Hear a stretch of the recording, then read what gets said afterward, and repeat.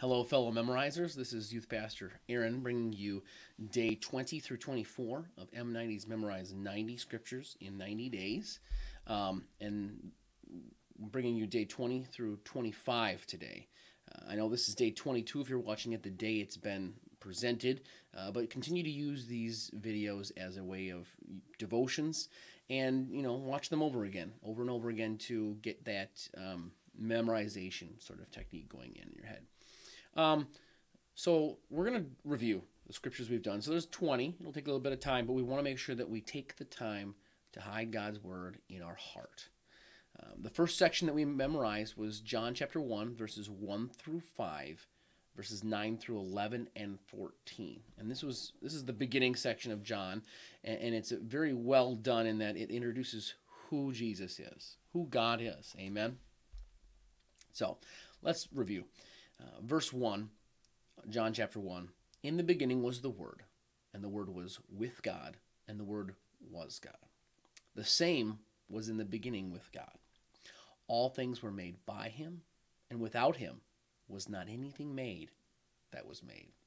In him was life, and the life was the light of men. The light shineth in the darkness, and the darkness comprehended it not. And then skipping to verse 9, that was the true light, which lighteth every man that cometh into the world. He was in the world, and the world was made by him, and the world knew him not. He came unto his own, and his own received him not. And then verse 14 finished it out. And the Word was made flesh and dwelt among us, and we beheld his glory, the glory as of the only begotten of the Son, full of grace and truth. And then our second chunk or section of memorizing was that same chapter 1, verses 23, 26 and 27, and 29 and 30. And this section introduced Jesus as the Messiah. John the Baptist did the introductions for us. So, verse 23, he said, I am the voice of one crying in the wilderness, make straight the way of the Lord, as said the prophet Isaiah. John answered them, saying, skipping to verse 26 and 27, John answered them, saying, I baptize with water, but there standeth one among you, whom ye know not.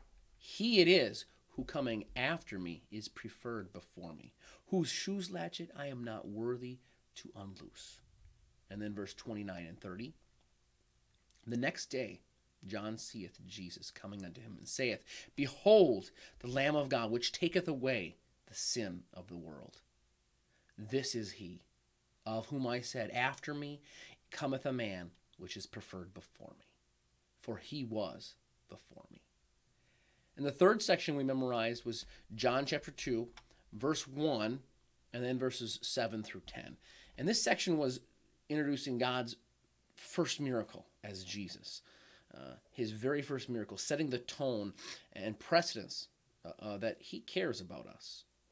Every single little detail, he cares and is willing to meet our needs. So John chapter 2, verse 1 started it out. And the third day there was a marriage in Cana of Galilee, and the mother of Jesus was there. And then verses 7 through 10, Jesus saith unto them, Fill the water pots with water. And they filled them up to the brim. And he saith unto them, Draw out now, and bear unto the governor of the feast. And they bear it. When the ruler of the feast had tasted the water that was made wine, and knew not whence it was, but the servants which drew the water knew, the governor of the feast called the bridegroom, and saith unto him, Every man at the beginning doth set forth good wine. And when men have well drunk, then that which is worse. But thou hast kept the good wine until now. Take some time and memorize those scriptures over again. Rewatch this. I'll put timestamps in here too, so you can go back and forth. So here we bring to our today's M90 verses. We're going to do John chapter 3, verses 1 through 6. And one of the most famous conversations in Christianity, because it involves Nicodemus. a Pharisee. He was from the sect of the Pharisees, which was a group of people who really loved God. And that might be overstating it. They loved the law. They devoted themselves to the law. They saw themselves as men who knew the law, who loved the law, who took care of the law, who made sure the law was followed. And,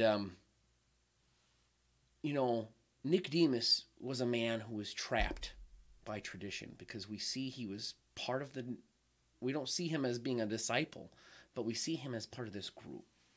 And he's trapped, but he definitely he's eager, he's hungry. So I just have a question for each of you. What traps you? Are you willing to let it go to get closer to God? An important thing to think about as you memorize these scriptures. So day 20 through 25, John chapter 3, verses 1 through 6. Take some time here to memorize it. So verse 1, there was a man of the Pharisees named Nicodemus, a ruler of the Jews. Verse 2, the same came to Jesus by night and said unto him, Rabbi, we know that thou art a teacher come from God. For no man can do these miracles that thou doest, except God be with him. Verse 3, Jesus answered and said unto him, Verily, verily, I say unto thee, except a man be born again, he cannot enter into the kingdom of God. Verse 4, Nicodemus saith unto him, How then? How can a man be born when he is old? How can he enter a second time into his mother's womb and be born? Verse 5, Jesus answered, Verily, verily, I say unto thee, except a man be born of the water and of the Spirit, he cannot enter into the kingdom of God. And verse 6, that which is born of the flesh is flesh. That which is born of the Spirit is spirit. Wow, right? Can you imagine being on that same roof, that same place, that same room, wherever they were, that Jesus and Nicodemus were, listening to these words? Something brand new, at least in the way that he understood the laws. So I want you to think about this, pray about this. According to Jesus' response, to enter heaven, we must be born of water and the Spirit. What does that mean? Explain what that means. I could go ahead and just tell you, but you take some time. Dig into it. After all, you're going to be the one that needs to witness to your friends. Take care. God bless, and keep on memorizing.